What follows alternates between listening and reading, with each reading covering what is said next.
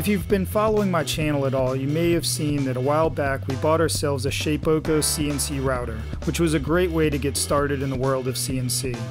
Well, a few months after that, I accidentally acquired another bigger CNC machine, and when I say it was an accident, I really mean that. It basically followed me home like a lost puppy on the back of a flatbed trailer that I borrowed. Well, ever since we got the new machine up and running, which did take considerable work, and I may do a video about that soon, the Shapeoko has been collecting dust in the corner, and we've been wondering what to do with it.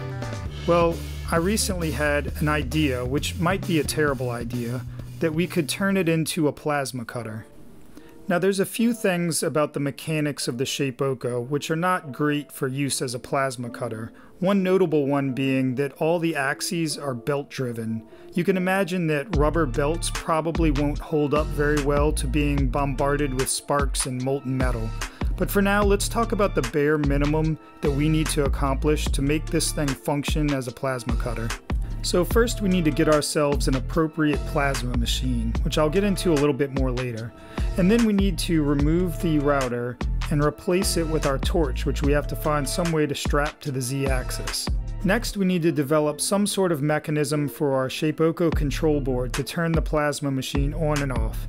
And then finally, we need to remove the spoil board and replace it with a surface that's more appropriate for cutting metal. There's a lot of other features that we could add that would make this machine safer and more functional, things like a water bath or a live torch height controller, but we're doing the quick and dirty version for now with the idea that this is really just a learning experience and that maybe later on down the road we'll do a more serious build. The machine we're using is a 60 amp Everlast, which cost about $1,400.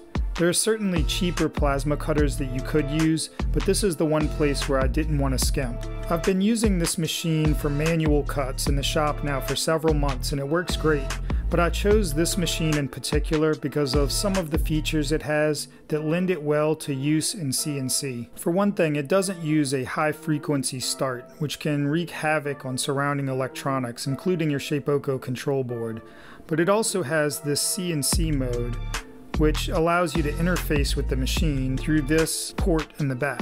It's got a 12-pin connector, which could provide support for a lot of useful features in a more sophisticated CNC machine, but for now all we really care about are pins 1 and 2, which are used to turn the machine on and off.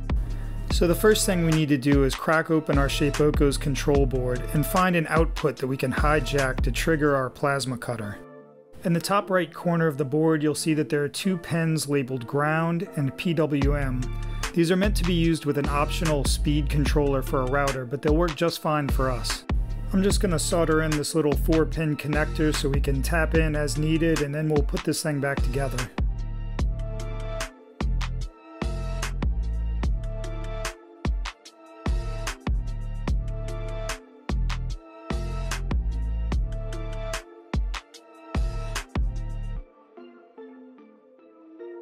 So now we're just going to run a little simulation to see if this all works in the way that I think it's supposed to. So I've got my Raspberry Pi here, which is running my CAM software, connected to the Shapeoko control board. And I'm going to run some G-code on this that will send instructions to the Shapeoko control board telling it that it's cutting a circle out. Obviously we're not connected to any of the stepper motors, so nothing is really going to move. It's just going to show a little dot move here on the screen. After it thinks it's done with its lead-in movements, the PWM pin should send 5 volts here to the breadboard, which should cause my relay to switch, closing the circuit on these 2 leads that are connected to my ohm meter. It may be hard for you to see the little dot that indicates the X and Y positions of the cutter, but as it approaches the beginning of the circle, the relay switches and my ohm meter shows that the circuit is closed. Well, since our simulation went pretty much as expected, we're going to go ahead and make up a more permanent circuit board, and we're going to add in a few extra features like this LED indicator light, which might help us later on down the road if we have to troubleshoot some problems. So on our circuit, we have 5 volts coming in from our control board, and then we have a 220 ohm resistor and an LED as an indicator light. After that, we have a relay, which is closing a circuit between pins 1 and 2. You'll notice that off to the side there's also a limit switch. This is part of a breakaway holder for our torch. That's a safety feature I'll get into a little bit more later. While I'm finishing this up, Rob is at the other end of the table soldering leads to a 12-pin connector. Even though we're only using 2 of the leads for now, we'd like to have the option later to add things like a torch height controller. I know this conduit box is kind of an unusual choice for a housing for our electronics, but I'm trying to do as much of this as possible with stuff I just had lying around the shop.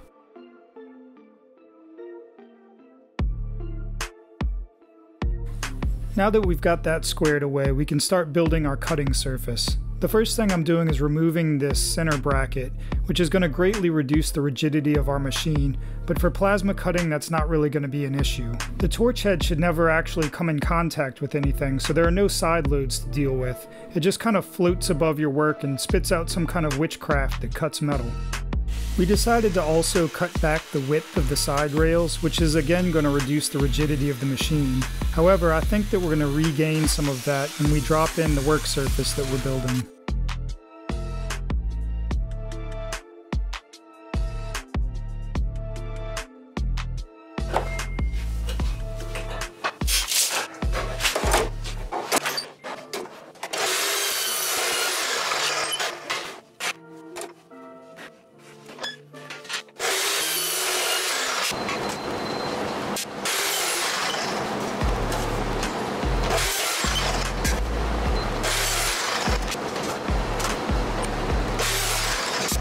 Assembling the cutting surface turned out to be the hardest, or at least the most annoying part of this build, primarily because I don't have a flat surface to work on.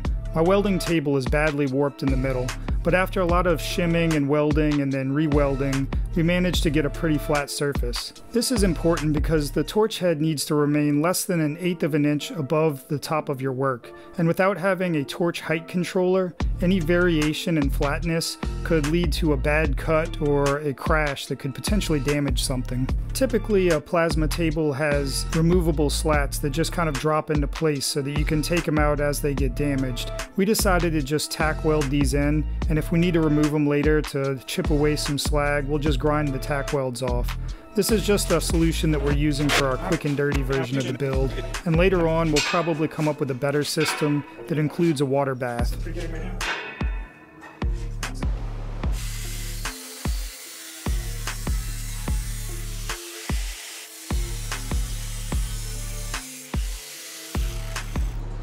In anticipation of the very likely event that we do screw up and crash our torch into something, we're building our holder with a breakaway feature. This is basically going to consist of 2 plates that are keyed together and held with a magnet. There will be a limit switch in between them that will shut the torch down if it shifts out of position.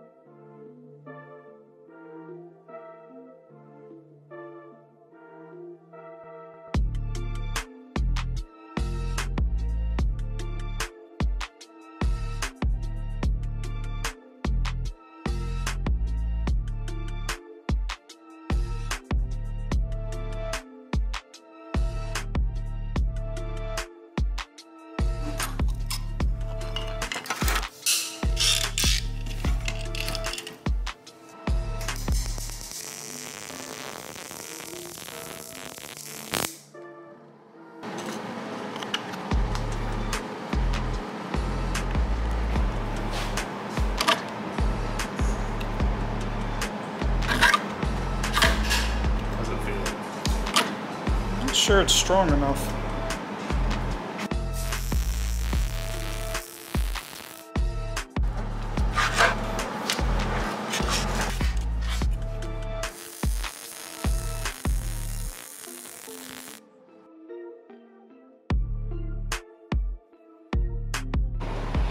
So I think maybe just put some on there. Make sure you stay well away from the mechanism side. Alright.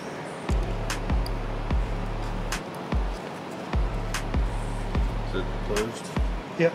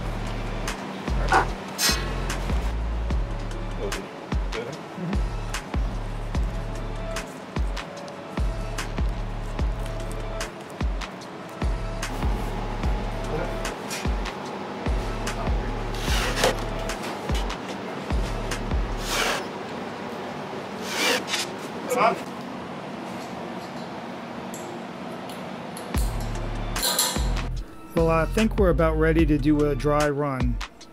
We've got our circuit board here ready to turn the plasma cutter on and off.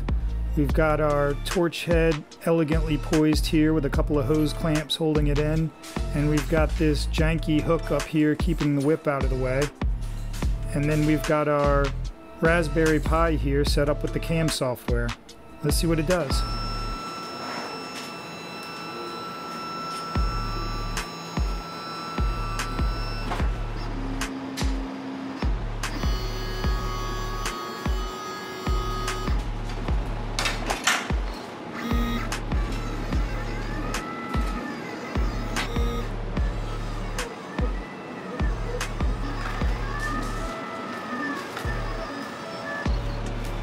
Alright, you ready?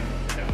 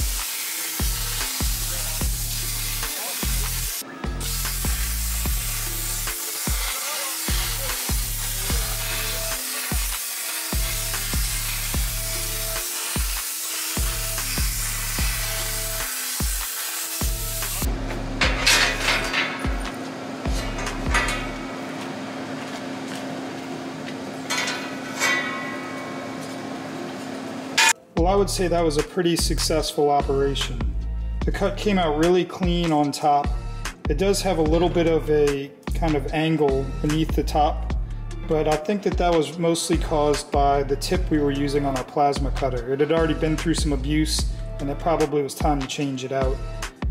This is the first time I've generated G-code for any plasma cutter, so I've still got some learning to do in that regard. So I think we've definitively answered the question of whether or not you can turn your Shapeoko into a plasma cutter. But the more important question is probably, does it make sense to do so? And the answer for most people is probably no. Unless you just happen to have one lying around and nothing to do with it, it just makes more sense to buy the components you need that are more specialized for plasma cutting. But anyway, we had fun doing it, and I think we're going to get some pretty good cuts out of it, at least until a piece of molten metal destroys our belts. Thanks for watching.